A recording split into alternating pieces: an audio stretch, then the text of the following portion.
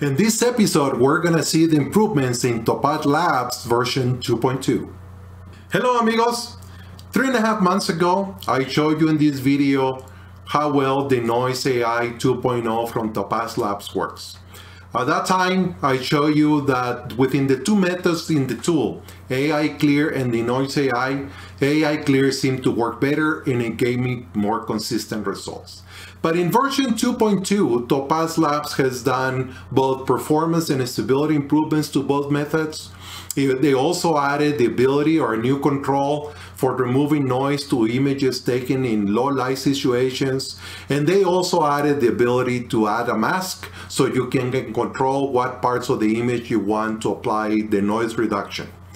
And that mask is similar to the implementation they did with Topaz Labs Sharpen AI. So let's go to Lightroom and go see how well these new improvements work. Here we are in Lightroom. I wanted to show you the two images I'm going to use to test the improvements on Topaz Denoise AI. The first image is this one, is very well lit. We'll use this image to test the advancements in Denoise AI versus the AI Clear option that is available within the same tool. The second image is this one. It's very different, it's very dark. And in this image, we're gonna test how well the new low light mode works, as well as the masking. So let's go back to the first image. So we have this image, is like I say, is well lit. I decided to crop it and rotate it a bit. We made it a little bit more active. Here you can see how much I cropped, about 50% of the original size probably, or not a little more. And then I rotated it to give it a better composition. And as you can see, this image has quite a bit of grain in the background. This image was taken at ISO 1600 because I was shooting handheld and I wanted a high capture speed, 1/2500 of a second, to be able to capture the wings, freeze the wings as much as I could. And like I say, this image has quite a bit of grain in the background, not so much grain on the bird and the flower. So let's take this image and go into Topaz Denoise. So we do Edit in, Topaz Denoise, and will take us there, and it opens very quickly. So here it is. I'm going to move it down. The controls in Topaz Denoise AI are the same, almost the same as before. You had the auto update preview. I'm going to enable this one. For a small file like this one, it recalculates very quickly. You just saw how well it works. But on full files, like the next image we're going to do, it can take quite a bit longer. So it makes sense to turn it off because it becomes a pain. Every time you move the photo or make a change, it recalculates and you have to wait. So we were going to go to AI Clear. We had auto detect settings enabled. So the artificial intelligence within the tool knows how much noise to remove from the photo. So I selected low, enhance sharpness low, and recover details at 0. Now let's see how well it did. As we move to the left, I can see still a little bit of noise in the background right here.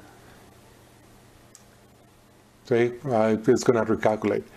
Oh, I don't want to do that. Move it back. Okay, I'm gonna move it around. It did a nice job going around the head, although I can see a little noise in this part right here. And it did a really nice job in this part of the background, although I can see noise between the petals of this flower. So I'm going to go now manually to medium.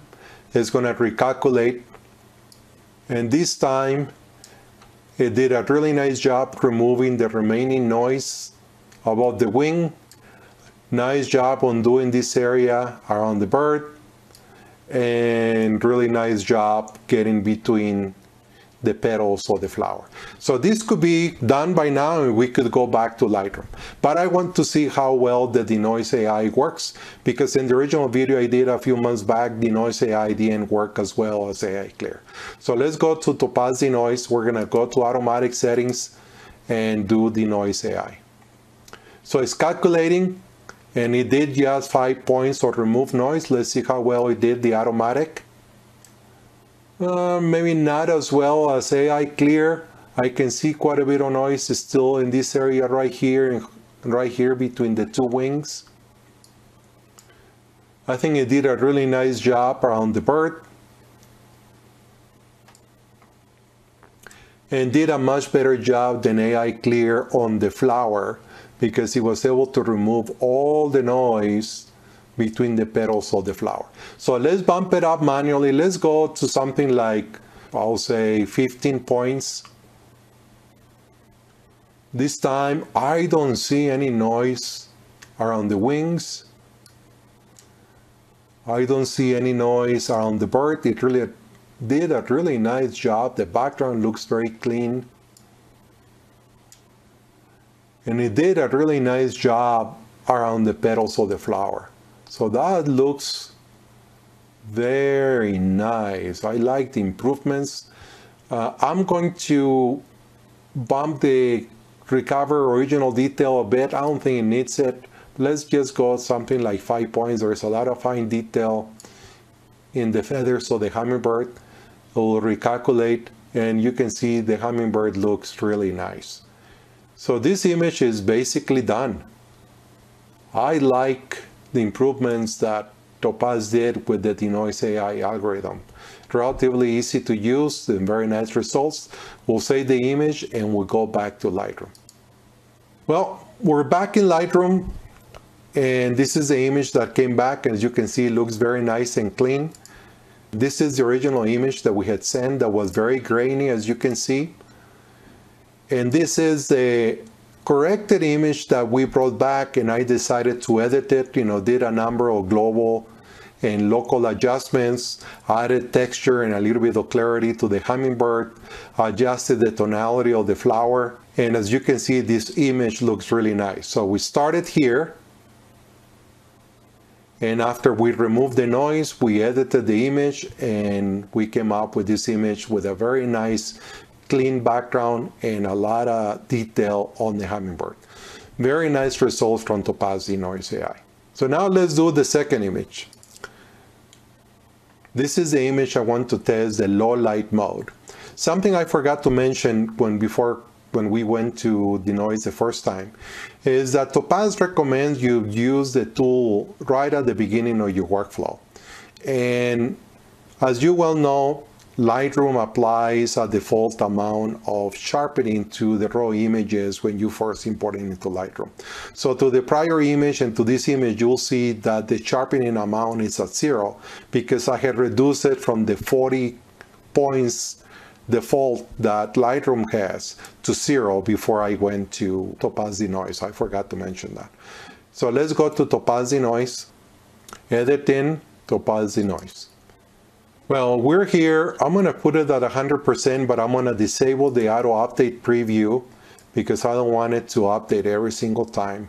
And I'm going to go try to have this scene where we have a little bit of the candles, this cabinet, the wall, and the Mexican flag. This image was taken at Notre Dame Cathedral in France. This is the Mexico Chapel. My wife and I were on vacation there, and I took this image exactly 1 year before the cathedral burned down. So we're going to select Denoise AI. We have the low light mode right here. We're going to turn it on. We're going to have auto detect settings enabled. And now we have to tell it to update manually since we had the auto update disabled. So here it did a very nice job. It selected a very small amount of removed noise, 1%, and 46 points of sharpen. Let's see how well it did. You can see here in this piece of furniture, cabinet, this area looks very clean. This area here is very grainy. So overall, it did a very nice job.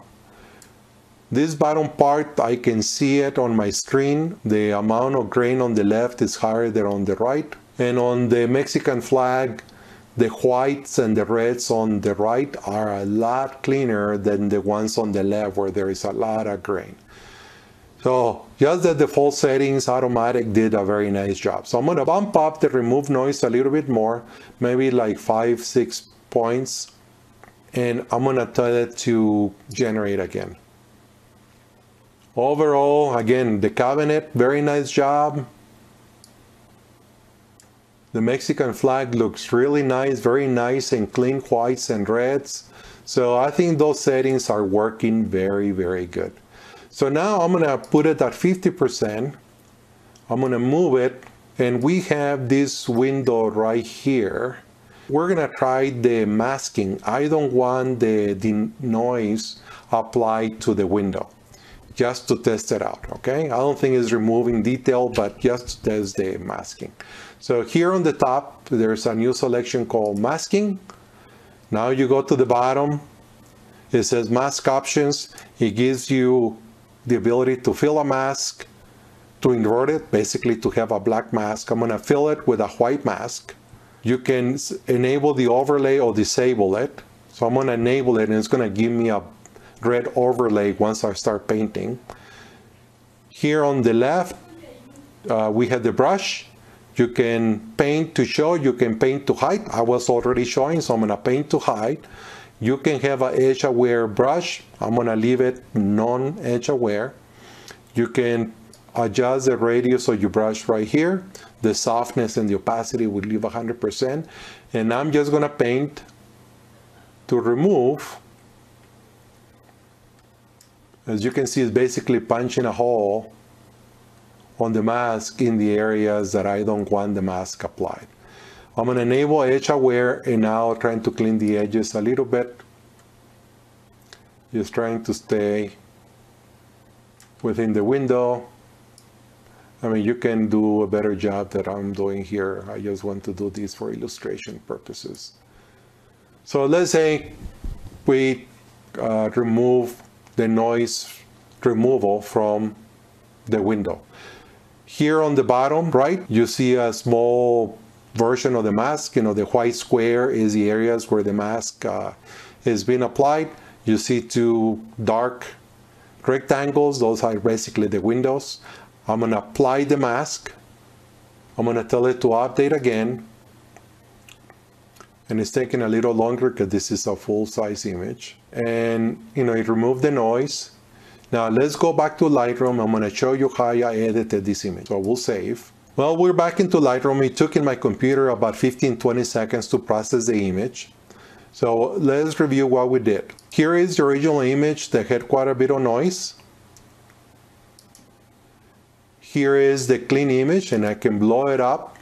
And you can see we don't have noise. I can now open the shadows, and there's no noise showing up. I went the shadows, sorry, that was highlights. I'm gonna open the shadows to 100%. You see how clean it is. If I try to do that with the original image, you see how grainy it becomes. And now this last one is the edited image after we removed the noise.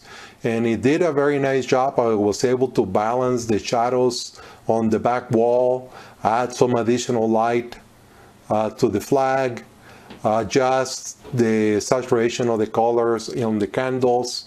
And overall, it came out really nice and with no noise. So overall, I think this low light mode in Denoise is doing quite a bit of a good job. And I also like the ability to mask areas. Good job, Topaz Labs.